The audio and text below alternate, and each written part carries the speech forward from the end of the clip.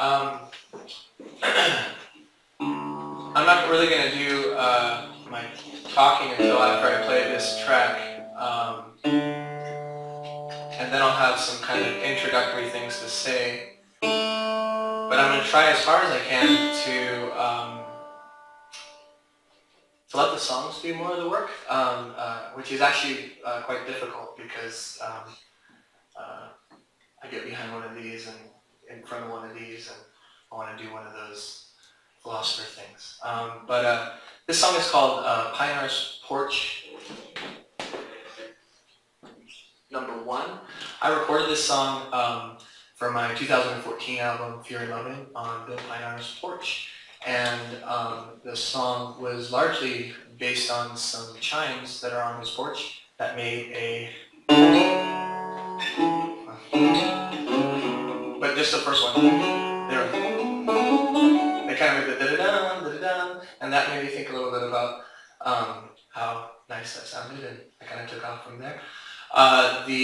There is a part 2, which I won't play, but if you're interested, you can hear that other part as well. And so this is Pioneer's Porch 1.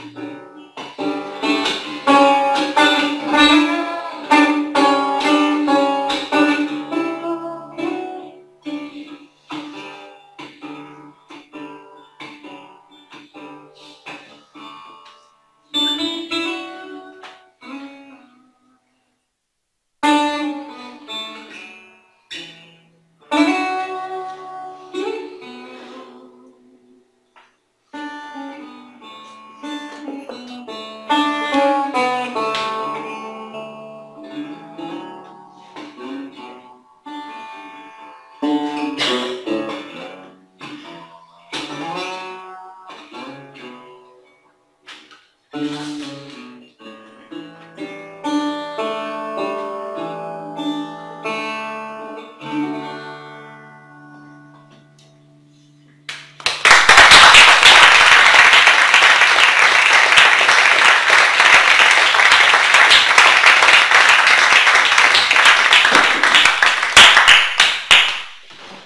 you so much for that. That's Fine Arts Torch Part 1.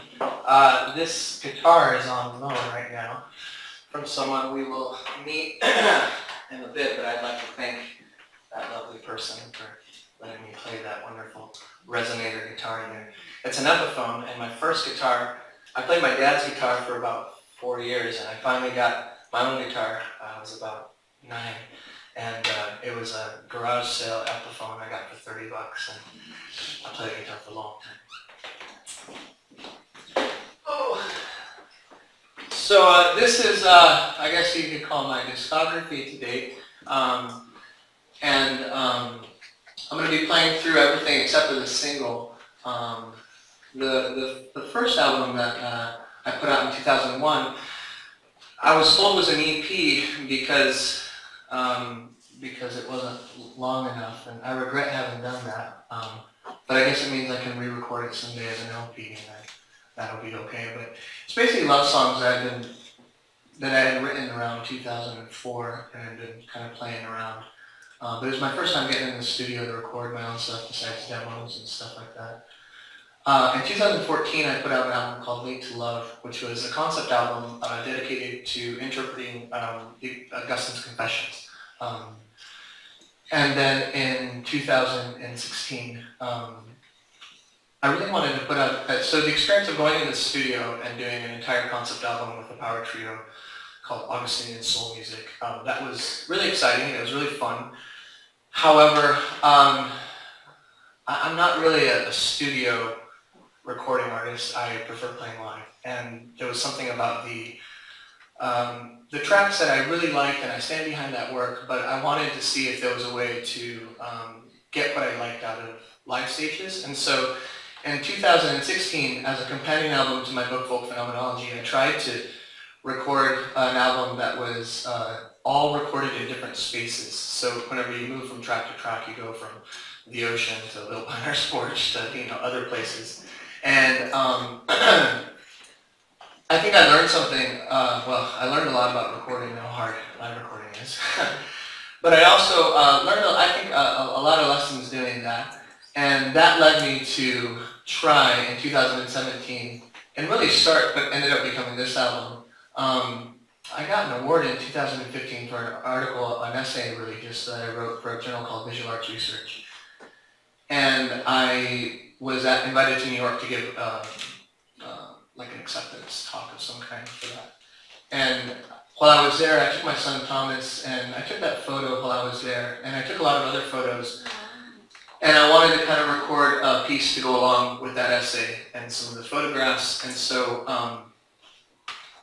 we have a saying in Spanish, a todo dar, which is kind of like I don't know, cool, or came out really well, or whatever. It's kind of like a slang expression. And so VAR is Visual Arts Research, so I titled it A Todo Var as a way to go. To be honest, I also stand behind that, but it was me trying to see how can I bring the studio back in, because it's really hard to make like just flash in the pan recordings outside, especially is almost impossible, I found. And so it was the first time where I was doing my own production, my own mixing. Up to these, I had really talented people doing mixing and mastering and production for me. I intended for that album to eventually actualize, to be just added, tracks added to it, like usually a single's like a, hey, I'm going to drop something later, and you put out your single. And whenever I came back to it, I realized that I was in a different place. So this last summer is when I recorded most of the tracks that are on Anamnesis, which is the piece that we're going to be thinking about today. And it really kind of stands apart from Atolovar. So Anamnesis, this is the album itself. I wanted to give you a sense of like the material conditions, the composition of the album. So you can see there the instruments, voices, influences, and some of the languages that you can find in that album and on that album. Several people in the room. We have Taha here in the front, who appears on 3 tracks and is really featured on the title track in particular, singing a song in Farsi that is a part of the Shia Ashura ritual and holy days. I do have some samplings, so you can see there's a Congolese boys choir singing the Kyrie from the Roman Catholic Mass. It's from an album called Misa Luba. It was recorded a long time ago. The Sistine Choir Chapel singing Palestrina, and a really interesting and I thought really beautiful recording of Coro de Monjas. This means choir of nuns at a convent singing in Andalusia. On the strict condition that they not know they were being recorded, which it was in the liner notes that said that. So I stole a couple things off of those and added those in. But you can get a sense of some of the. The one warning is that if you really like the acousticness of the show here, don't expect it to be replicated on the album. It's fairly ambient and atmospheric and kind of soundscapey in the style of Brian Eno's music and Daniel Lanois and things like that. I've always loved, especially Lanois in particular, because he's an incredible slide guitar player, but and he's not afraid to take huge risks as a production artist. But at the same time, he can jump on the bandstand, grab his Les Paul or and just really go to town. And I think there's something to be said about that. I wasn't going to say this, but I guess I should now because I'm feeling it more. One of my favorite lines in the Confessions, which is probably my favorite book, is in Book 9 and Part 32, where Augustine uses 3 Latin words, all of them declined in different ways, to say something along the lines of, I grieved for my own grief, or I would probably say, with a new sorrow, I felt sorry for my own sorrow, or something along those lines. That's how I would parse that passage in Latin. And I don't mean to say that I'm grieving, but it's totally bizarre to me that I feel really nervous about this show. I've been playing for 32 years, and I've been playing percussion for 20 years, and I feel really nervous. And then the fact that I feel nervous, and I think that's weird, is making me really nervous. So I feel nervous about feeling nervous. And so it just made me think of that passage from Augustine. And my mom didn't die, but it is thought maybe that'll have something to say about this. Now, the title of the work is Anamnesis. And I think we have to be really careful for maybe philosophical and other reasons about what we expect from a title of a work of art. It's not obvious to me that the title on the work of art is like a packaging label for some chicken or something like that. It's not. I don't think it's supposed to have the same functional usage of, you could say, something like an ingredients list or something. And I hope that this isn't taken to be a list of ingredients. But I do want to honor the sense that words mean things and that one should honor where things come from to some extent. And I want to show you in 2 slides 3 senses of the word anamnesis that you could perhaps use to prime your sense of what this music might look like. But then I'd really like to let the music work itself out through playing some of the music, going all the way back to the 2011 album and walking our way towards the present album and getting some help from some friends as we move along. So the most simple way to talk about the word anamnesis, as I understand it, would be as follows.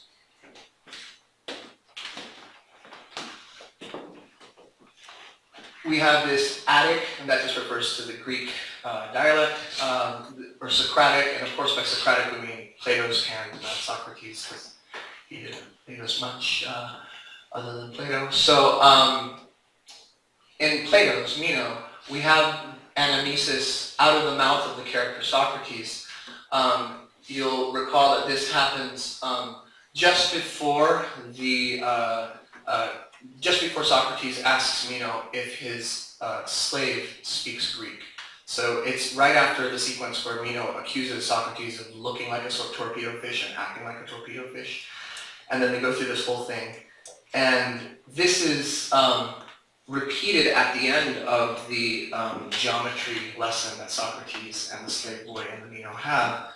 And it essentially just says that all learning is nothing but recollection. And the word anamnesis is used for that idea of recollection, which is repeated in the Phaedo and also in the Phaedrus. And I think it's one of the more well-known, I think, ideas of Plato, which is the idea that not only all learning is recollection, but also, by extension, that all knowledge on a Platonic understanding would be innate.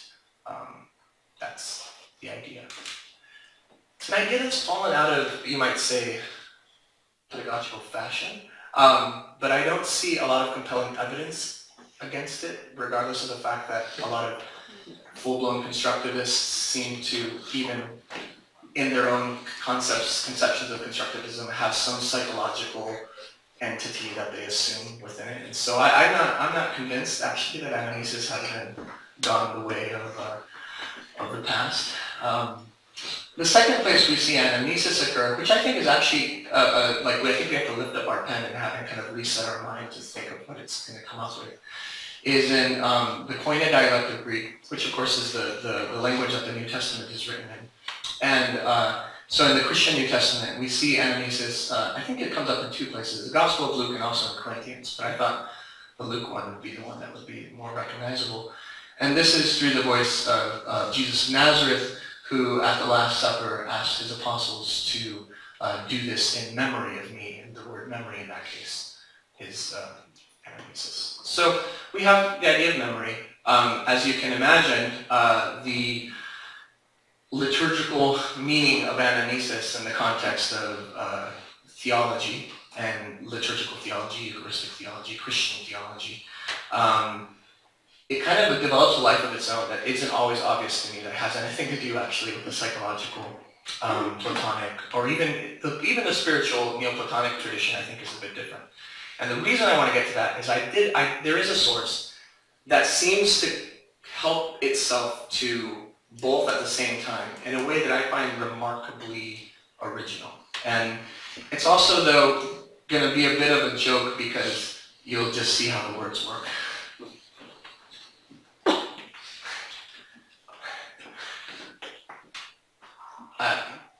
This is a joke and it's not a joke. Anyone who wants to parse this passage very closely with me is welcome to do so on another occasion. And I'm not using it as a sort of as an excuse to not go into more depth. But in this short set of two talks given by, at the time, Joseph Cardinal Ratzinger, while he was the prefect for the Congregation for the Promulgation of the Faith in the Vatican, he went on to change his name to Benedict XVI. He gave these two lectures, one in the early 80s and one in the early 90s, and they were both basically given to theologians and bishops sitting in the room together. And the question of both lectures were identical. It was basically, should theologians obey their bishops when they're writing theology, which, believe it or not, is an open question. And then on the other hand, should bishops pay attention to what theologians write and say for their pastoral work? Out of this, Benedict does something that I think he does a lot in his theology, and his philosophy, well, basically to make theology philosophical again, and to, in some sense, randomly replace things that were always a certain way. Like, I see Benedict as arguably maybe one of the most radical intellectuals of the 20th century, because in the spirit of the Noble Theology, he very much kind of just throws out stuff he doesn't like. And here we can see him doing that to synderesis. Synderesis in the medieval scholastic tradition is basically the idea that the conscience is Aristotle had that the Platonic division where you have the rational part of the soul. So the scholastics said, well, conscience is the faculty of moral reasoning, and that's primarily what the conscience is and what it does. This is a bit different from the Platonic and the earlier Augustinian model, and Benedict, or Ratzinger as an Augustinian, he just swaps out synderesis, that very much rational Aristotelian idea of conscience, for anamnesis. And he doesn't offer an argument for it, but he exposes it through Basil and through Scripture, Paul, and through all these, and he arrives at this idea that that conscience begins in essentially that Platonic capacity for recollection, and he removes, you could say, conscience from its more Aristotelian rational faculty, and he places it within a more hidden domain than it's traditionally been within the medieval scholastic tradition. This stuck out to me for a number of reasons, principally among them the fact that this is reminiscent to me of some of my misgivings about the psychological assumptions we make with respect to what we mean when we talk about education. And I mean that in very concrete ways, like what is learning, how does it happen, those kind of, what is teaching, what happens. You'll notice that the line of argument that Ratzinger or Benedict provides here is identical really to what we find in Augustine's short, also in Book 9, he talks about it because his son is at the bedside of his mom when she passes away, Deodatus. His book De Magistro, which is on the teacher. In that book, Augustine comes up to the point that he says, it's impossible to teach. Teaching doesn't happen. There is no such thing as teaching. Because the only person who teaches is the inner teacher. And the inner teacher, of course, for Augustine, is Christ. Right? And this is, I think, this enigma that some people thought Rancière invented, which is hilarious, but it's not true. But this enigma that's been at the heart, I think, of questions of education, philosophy of education, for those of us who take education to be not only embedded in, but inextricably linked to teaching. I think that's a part of the set of questions. So the last resource, and then I'll stop talking again. All of this he frames, and I don't have time to go into it, it's really a tragedy that I can't do that now, that I think about it. All of this he threads through John Cardinal Newman and his version of the conscience, which was also a radical deviation from the scholastic, Thomistic, Aristotelian tradition, and much more in line with the Augustinian tradition, where, and this is his expression, I'm using this expression verbatim from his, one of his letters. He calls the conscience the aboriginal vicar of Christ. That's his way of talking about conscience. It's the aboriginal vicar of Christ. So it's identical, basically, in substance to Augustine's idea of the inner teacher, or that Christ is the inner teacher. However, in the case of Newman, he slightly secularizes. It doesn't sound very secular, but believe it or not, it's a little bit more secular. And I think Ratzinger actually makes it full-blown a secular concept because he doesn't turn to Christology. He just sticks with Plato. He goes into this pre-Christian argument. And I think there's a lot of cool ways to think through that. So whenever I'm placing this title on this album, these are some of the ways we might think of the tradition that informs this, that also shows what this has to do with previous work I've done and stuff. But for now, I'm going to kind of lean back a bit into what we might say the idea of conscience that sits at that kind of spark level that I think music is especially equipped to speak to. And Plato was aware of this in the Republic. That's why he said we had to censor the poets and censor music and modes and all that stuff. I think this has been something that people understand, that aesthetic education is dangerous. And so this is, in hopes of that, I don't normally share my lyrics, but I want to share the lyrics so that you can kind of, if you choose to, use them to kind of think through. This is just a love ballad, just a love song. And it's called There Was a Boy. I wrote it, it's kind of a Bildungsroman of a story. And if you look at the picture of freedom for love, the kind of the blooming thing, it's very much in that kind of developmentalist idea of Bildung.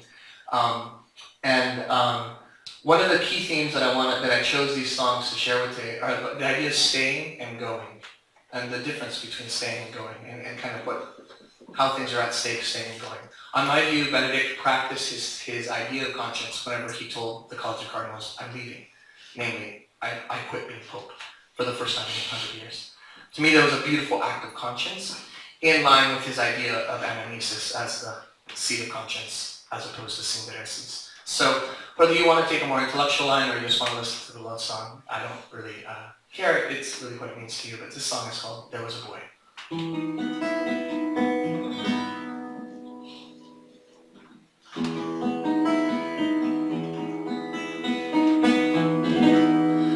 There was a boy, his name was me. He always dreamed of what love would be like. He thought of love to be full of joy. But he was wrong, see, I was only a boy.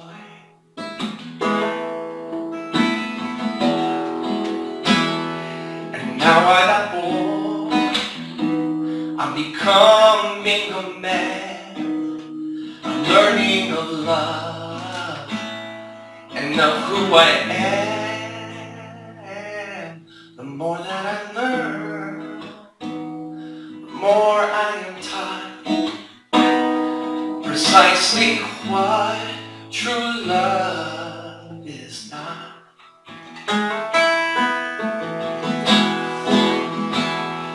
Because love isn't always happy, love isn't always glad, but love is never angry, love is never mad. And I know for me to love you, that I must show that I love you enough to let you go.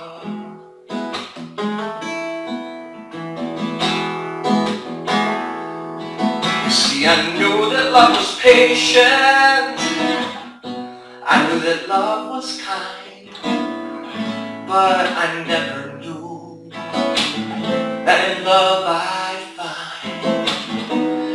days without breath, nights without sleep, a siege on my mind, a vigil for me to keep.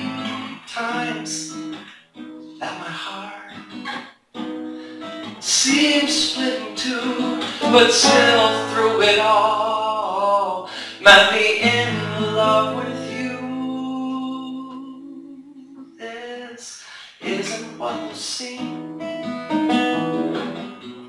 to that boy before, but be assured that I do this and more.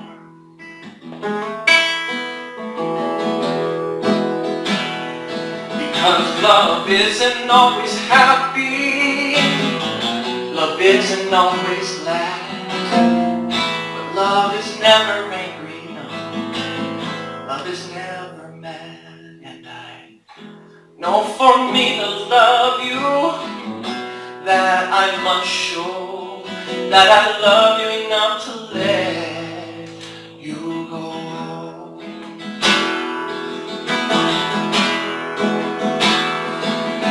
While I can't live without you, you must always be convinced that in my love's arms you are free. You are free to love and to be happy, to love and to be glad, to love and not be angry, to love and not be mad. And I know for me to love you, that I must show that I love you enough to let you go.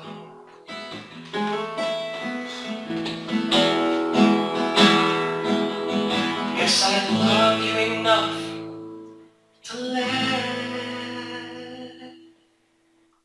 you go.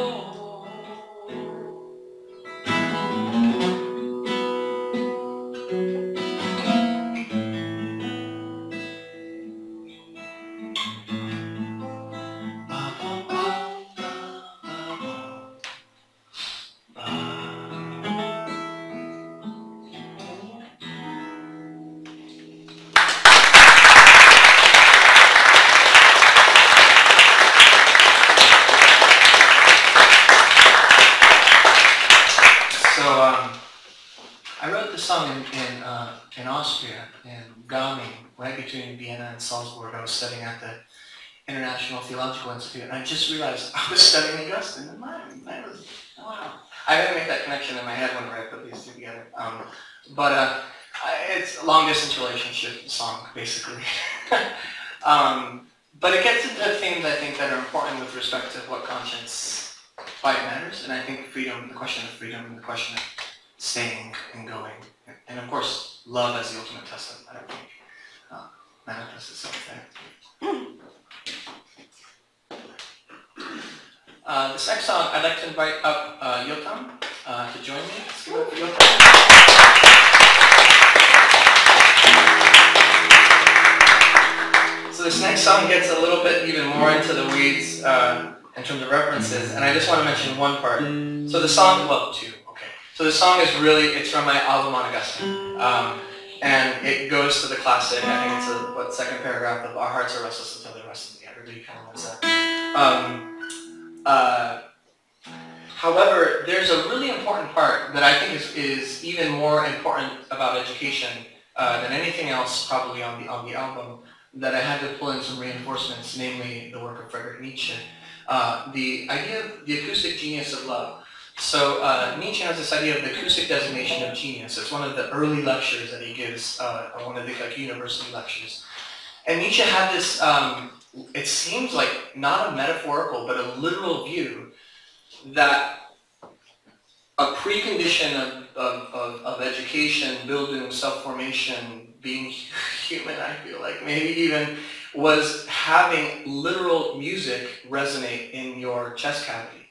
And that was to him the acoustic designation of genius, that the designation of genius as music resonating and the ability to resonate with music. And that aesthetic sense for Nietzsche was constitutive, was a necessary, and I would even say, I haven't read the lecture in a while, but probably a necessary and even sufficient condition for education on Nietzsche's understanding of education.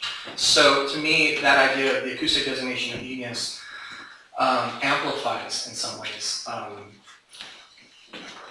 what the idea of the restless heart might mean in terms of education. So this song is also, I've been told, pretty weird. So we're going from a very standard ballad to a slightly weirder song. And what are we capable of? Oh, sorry. I got this one. It's your song. Yeah, capable too.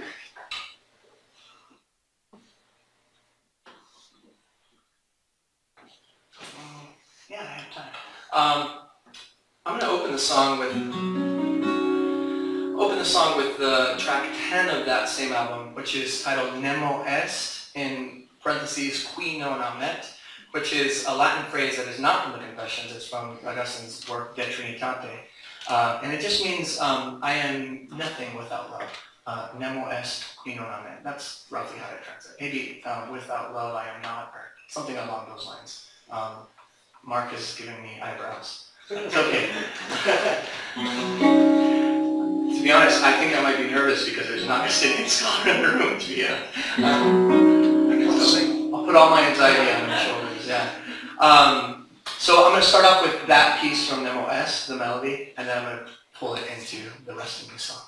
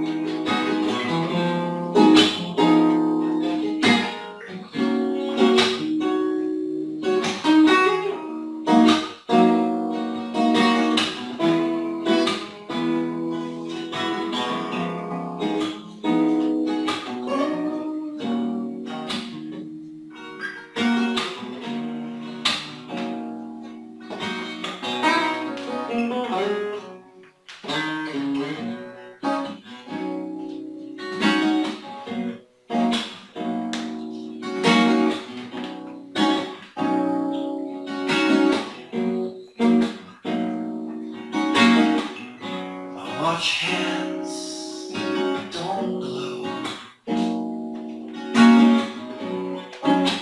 My heart ain't got no USB.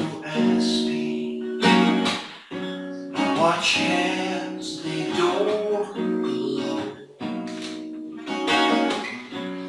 My heart ain't got no USB, no.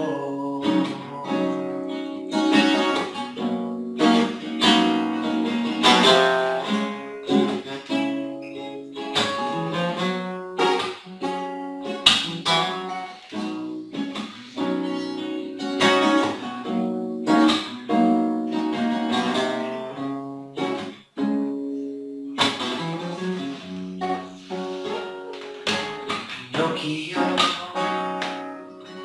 is fake. That nose, it seems so real. Pinocchio is fake, but that nose, it seems surreal. So sing to me in a dream, awake my soul from its slumber. Sing to me in a dream, awake my soul from its slumber. A throbbing moment of silence awaits invincible violence.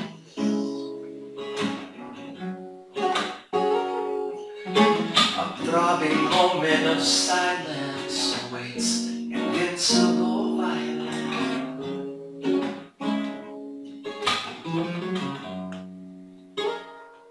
And my watch hands don't glow.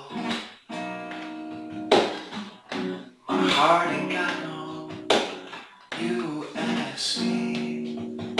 My watch hands don't glow. My heart ain't got no USB. No, no, no.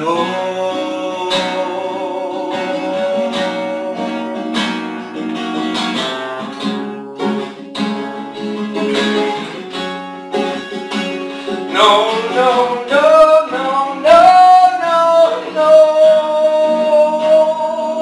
no, no, no, no, no. May the acoustic genius of love resonate in your breast. May the acoustic genius of love resonate. May it bring you eternal rest. May the acoustic genius of love resonate in your breast. May the acoustic genius of love resonate.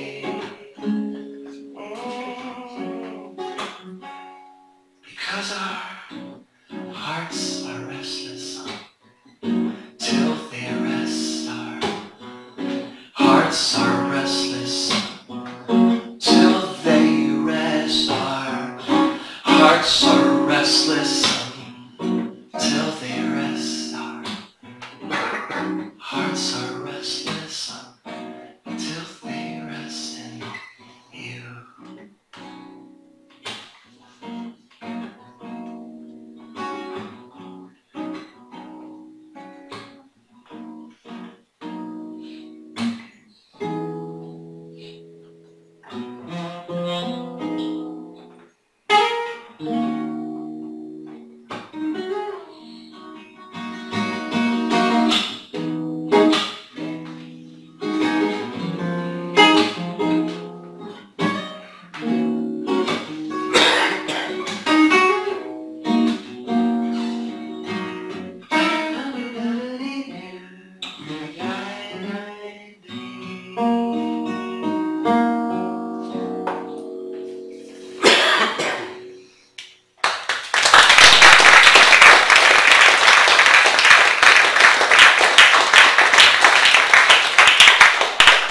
This next song is a bit of a cautionary song in all this interiority stuff. Unfortunately, given the times we live in, talk about the heart or the kind of like Emerson's idea of like self-reliance, the iron string and all that inside stuff.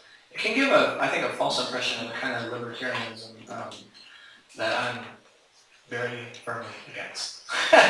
And so this song is really in terms of coming and going, it's about staying, but staying on the outside, staying outside.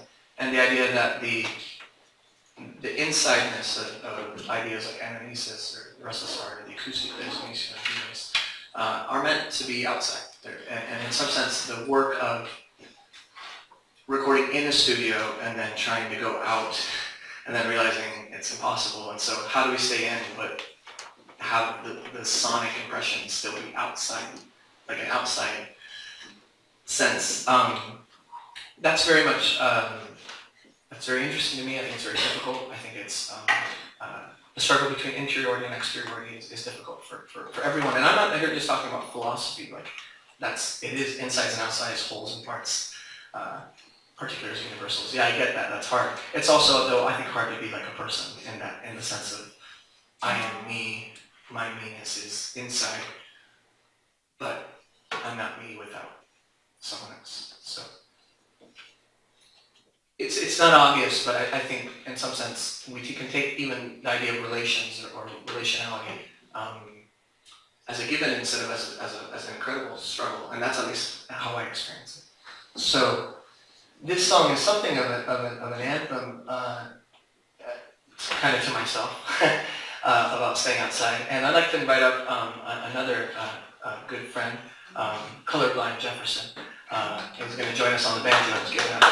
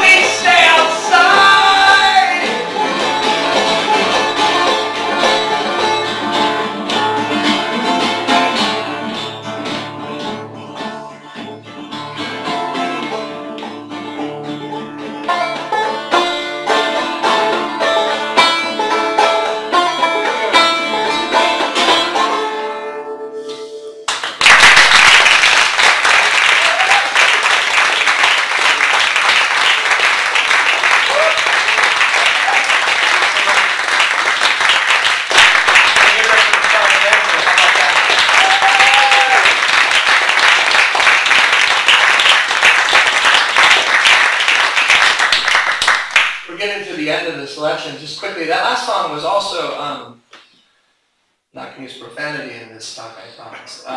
There was a book that really bothered me that came out that was really popular in kind of Catholic American English circles by Rod Dreher called The Benedict Doctrine, which is all about fortress theology going inside. And so this was mine to Rod Dreher. So that anthem was very poignant.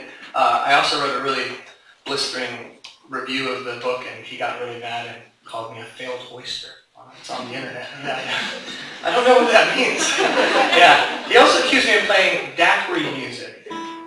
I don't know what he has against daiquiri. I'm not good at doing this, and so I'm going to try.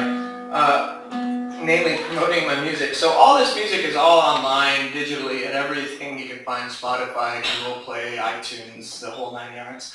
I have some of them as physical CDs here that'll be for sale, and I even brought a few books just in case you want to see how the pairings work in terms of the ideas and stuff like that. But you can also find all of this. Anamnesis was just released on Sunday, the first Sunday of Advent, December 1st. And if you haven't figured out, by the way, I'm a Roman Catholic. Is anything about that?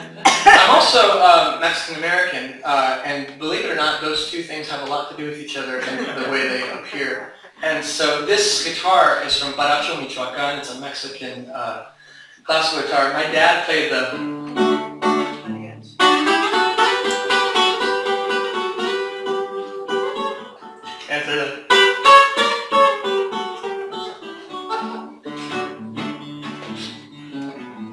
Anyway, I learned to play that style, but in part because of our religious tradition, I was raised in the charismatic renewal movement, the Renovación Cristiana. I needed to play both "Qué bonito es alabar al Señor," and also to play the, the white music. And so I had to be able to play between like the different kinds of music. And I grew up in Texas, so then I had to learn to play country western. Just a closer walk with me. And then at the level, and then they turn things around and stuff. So I grew up in the border area of Texas and Mexico on both sides, and then in West Texas for a while most of my life. So, in terms of musical influences and the Spanish Mexican guitar thing and all that, that just comes from that. And I didn't lead with the biographical or the anecdotal, but in case you're wondering, hopefully we settled all that. This next song is probably the most the most textually specific song. So it's basically, and it's also, and I'm going to really try to hold it together. It's a poem that I wrote. Sometimes I write poems and they become songs, and sometimes I write songs and they become poems, and sometimes they just the poems say poems and the songs say songs. This is one that became a song, and it was trying to think about Plato's Symposium, in particular Socrates' speech that he doesn't give because he just recounts what his teacher Diotima said because he couldn't outdo the previous speeches. So it's Diotima speaking through Socrates in the Symposium, and then the parable of Martha and Mary, where so Jesus is hanging out at, I think, Martha's house, or Mary's, I don't remember. I'm Catholic, so we don't remember all the specifics of Scripture. But I always make that joke and almost no one laughs, so it's okay. Some of you know, and you're hurting inside. Anyway, so Mary's sitting at the foot of Jesus listening intently to what he's saying, and Martha's like getting ready for dinner. And she gets really upset and tells Jesus, like, why don't you help? Why don't you tell her to help? And he actually kind of tells Martha that Mary did the right thing. I never really liked the story very much. So this is me kind of playing with the story and the poetics of the story, interlaced with that. And then all of a sudden, in the middle of writing, as things happen, another text came in, which is Ignatius of Antioch's letter to the Romans, which is this wild, I think, like, suicidal martyrdom letter that he writes as he's going to Rome to be killed, so I mean for good reason maybe. And there's two particular parts, and I just want to be textually clear. One is where he talks about, he uses a lot of Eucharistic images to describe how his body and his flesh will be ground like wheat in the lion's mouth, and I've always thought that was such a disgusting, beautiful, gross, grotesque, macabre image.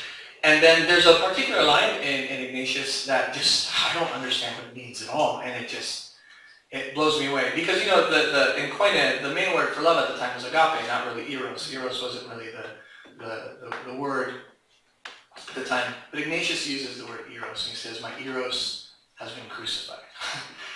And with the tenses and stuff, I don't really, like I said, I don't understand what it means, but it really kind of, it's always struck me as a powerful passage. I've been interested in eros and education, and have a few things, including where I compare Paulo Freire and Ratzinger, not likely pairs, in relation to eros and the meal, and in particular the Catholic Eucharist, and with my co-author Eddie Burton, the Passover, the Seder Supper. And if you're interested in that, you can check that out. But this is also not, it's not as ballady or as anthemy or as weird. It's weird in a different way. So I'd like to share this one with you. It's called Martha, Maria, and Diotima. And I'm stealing the guitar part from the part that's played on the album, which is our wonderful banjo player, Mr. Jefferson, playing a 12-string guitar, and we recorded it basically just hot on the spot. I said, that sounds great, press record, and we just did it. So I'm sort of tracing the outline of that 12-string guitar through this. And I have one more thing to say about that, but after this.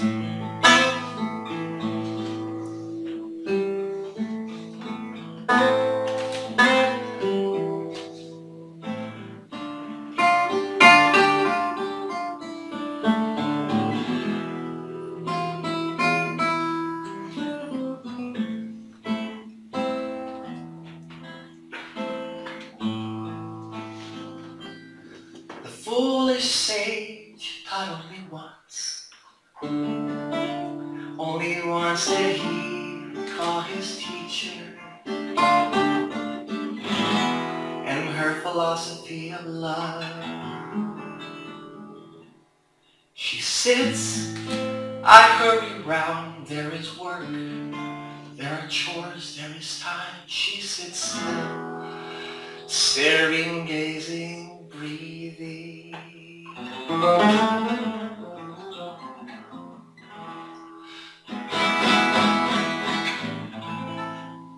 Does she love him?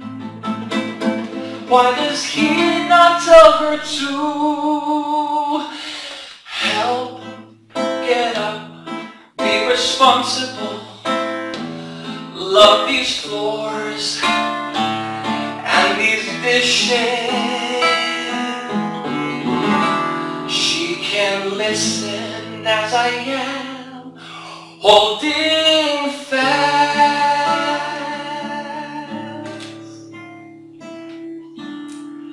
to my jealousy.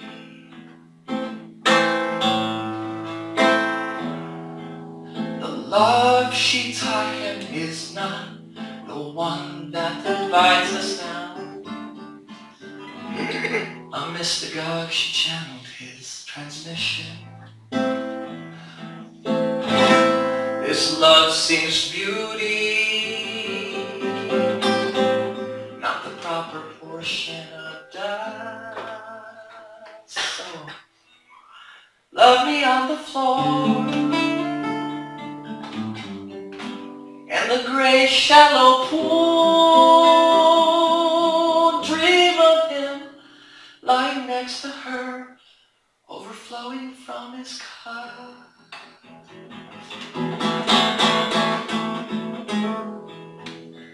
Grinding quid with safari tea. Beautiful court side.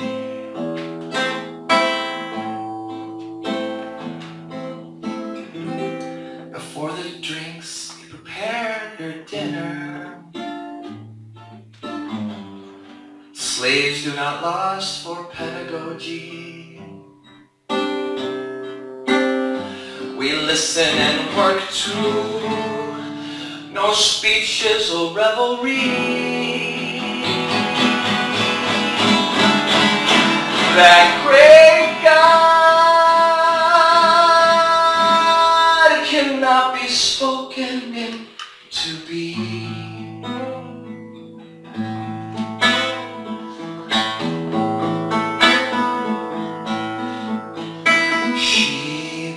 the same. He drank the dawn, his heroes was cruel.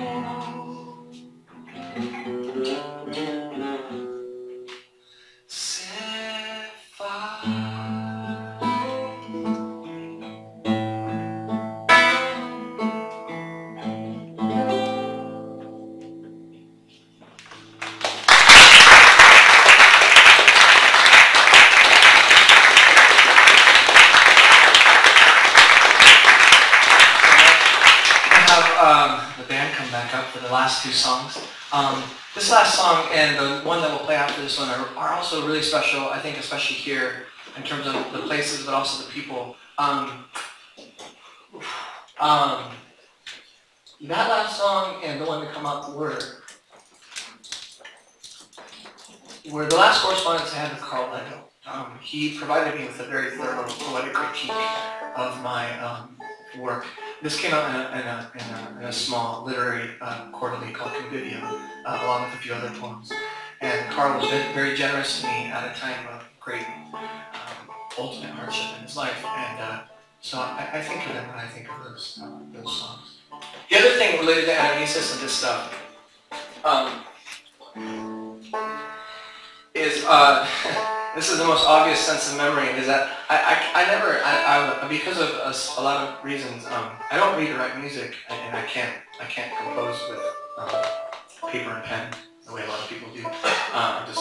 In that sense, I'm a folk musician in the kind of most sense of being a functionally literate musician, and so just learning in church and stuff like that. And so for me, music is anamnesis, in the literal sense that I just have to remember stuff constantly. And so lyrics, music, this device here, I have no theoretical understanding of these shapes and stuff like that, and how they go together and stuff.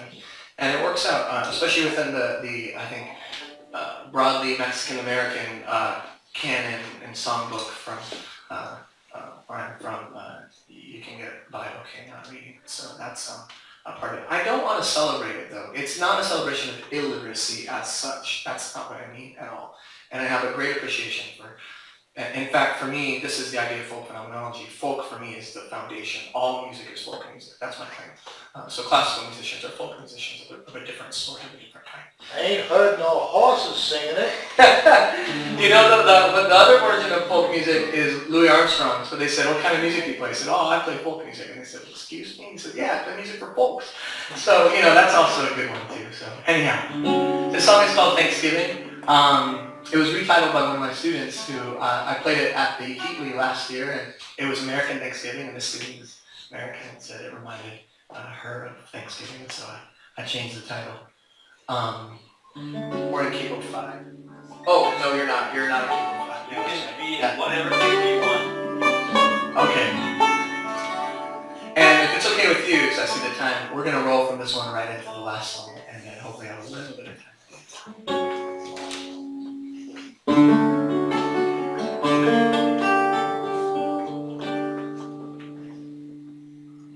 You healed me by opening the wound, opening the wound, opening the wound. You freed me by forcing me to bloom, forcing me to bloom, forcing me to bloom. You saved me by going into hell, going into hell, going into hell.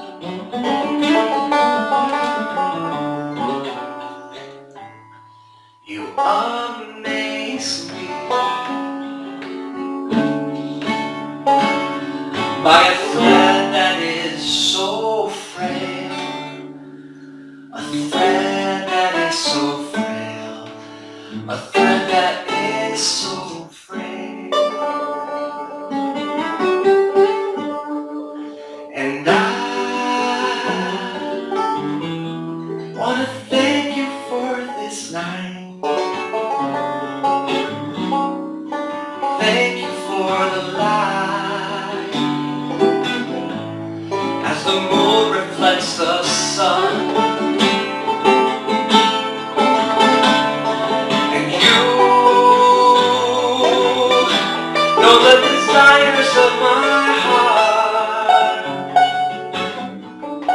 The whole longs for the part, the ocean for the brook.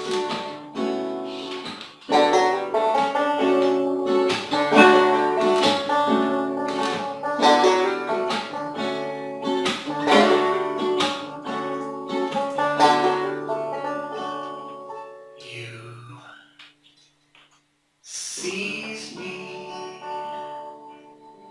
and healed me from the gun. Healed me from the gun. You healed me from the gun.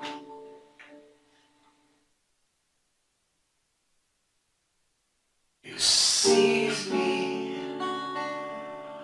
and freed my soul to run. Freed my soul to run.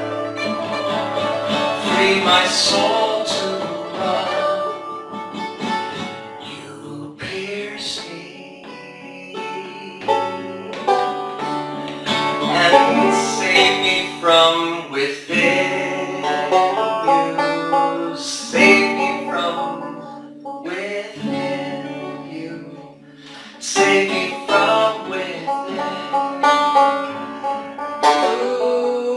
Oh, bless me and amaze me as my King. You amaze me as my King. You amaze me as my King. And I wanna thank you for this day. Even though it's hard to pray, the sun is far too bright.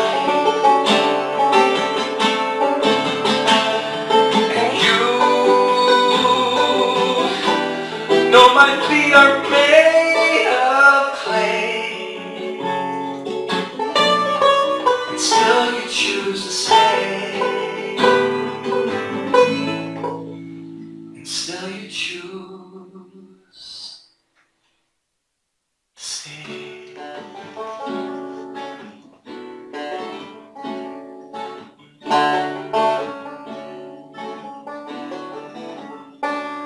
You heal me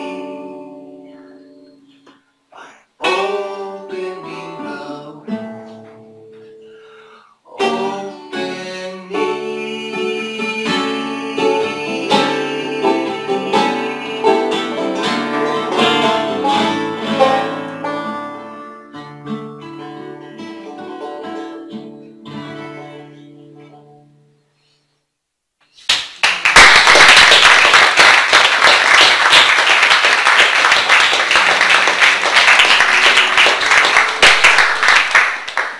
This last song is called Samuel's Song.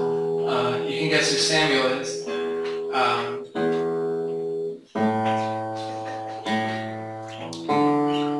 But you can also take it in a lot of different ways. One of the coolest things about this song is that Yotam and I come from different religious traditions, in case you didn't figure out what tradition he comes from in his introduction. But the passage that stood out to him kind of shocked me, because it's like, oh, I actually thought that passage was a cliche because it was so Christian. I was like, oh, why did I say that? I should have come up with something more clever. And to Yotam, it meant something entirely different, and I thought that was really exciting.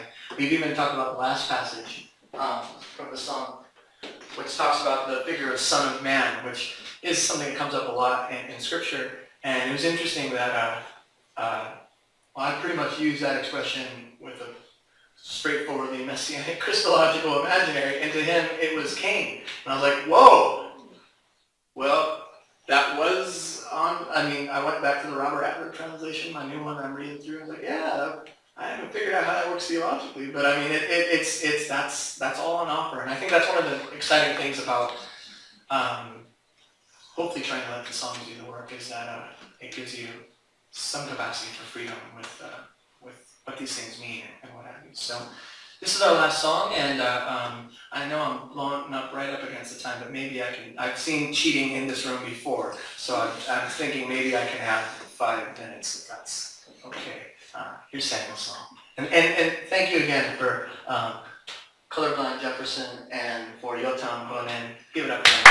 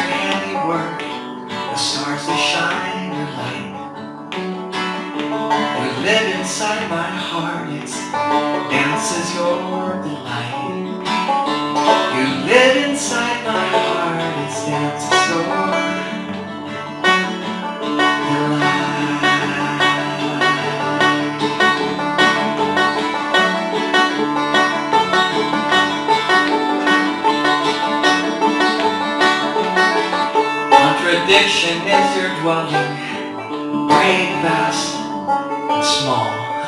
You part the waters of the sea, and you mark the sparrows' fall. You part the waters of the sea, and mark the sparrows' fall.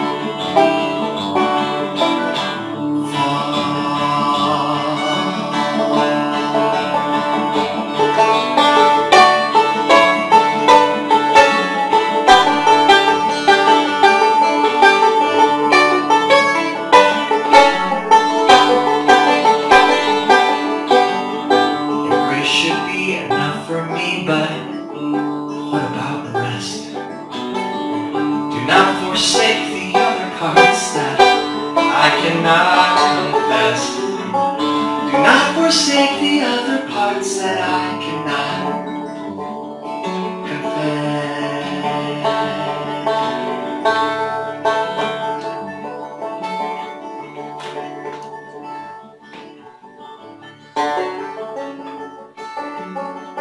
Perhaps I'm speaking to myself, superstitious, unaware. Where 2 or more are gathered, you are surely there. Where 2 or more are gathered, you are surely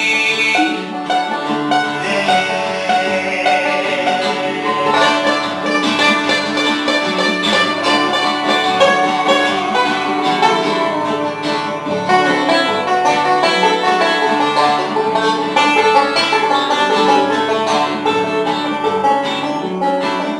Evil, joy, and wickedness you do not wash away. My feet instead you bathe, though they be of clay. My feet instead you bathe, though they be of clay.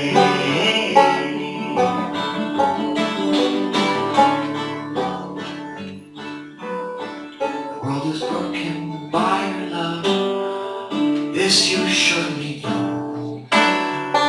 You harvest from the seed that you cannot sow. You harvest from the seed that you cannot sow.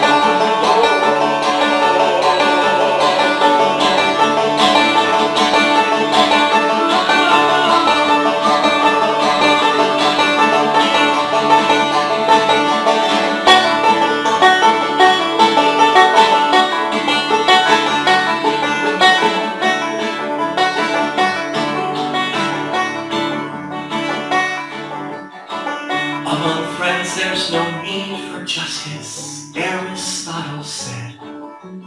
The Son of Man has no place to rest his head. The Son of Man has no place to rest his head.